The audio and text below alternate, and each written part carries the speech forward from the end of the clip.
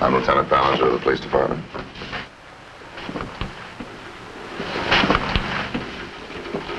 That's Vicky's girl. You'll excuse her. She's upset. But you're not upset, is that it, Mrs. Pulaski?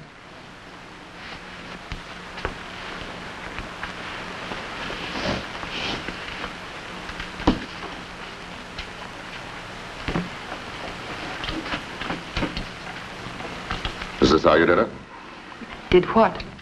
Made that mark on Vic's shoulder. Mark? I made no mark. Well, that mark's there to stay. He's finished. But I guess you figured all that out and weighed it ounce by ounce. Balanced Vic's future against Joe's. The three-time loser who's going to spend the rest of his natural life at Stateville. You're willing to sacrifice Vic's future so Joe can wander around a free citizen for a few more months, huh?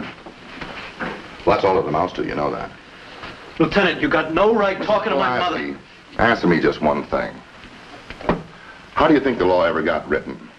The one that states that a man is a habitual criminal after his fourth conviction for a felony, that he'll spend the rest of his natural life in prison. It was written because of a mountain of facts and figures that states that a four-time loser is a confirmed, incorrigible, habitual criminal. That the only safe place for him and society is prison. Because if you don't put him there, he'll go on to his fifth and sixth and seventh crime. And then one night, some innocent bystander might die because you didn't put him away. You know all that, huh? You know how a man is going to act. You can look inside of a man's head and tell, huh? I don't know what goes on inside of your head.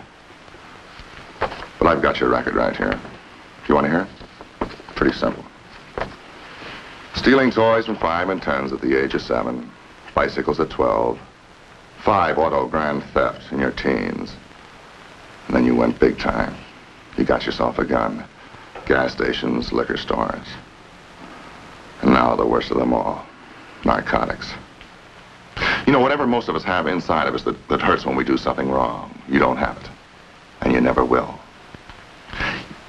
You can't learn right from wrong. It's something you gotta feel. I'd just like to ask you one more thing, Mrs. Pulaski. You're willing to let Vic throw his life away?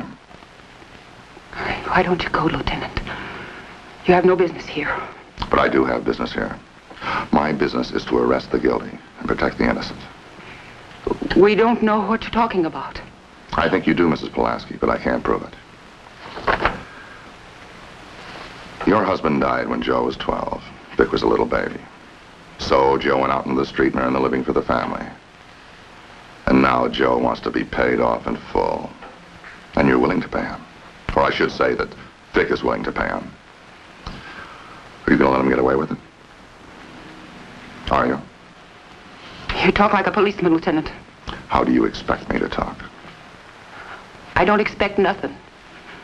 How can you know what goes on inside a mother's heart? I think I can, Mrs. Pulaski. But you're wrong.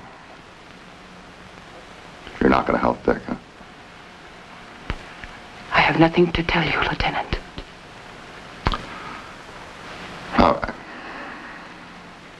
At least from here on in, you know where he stands. As of this moment, no more poring over the books at night, no more A marks and B marks, no more career.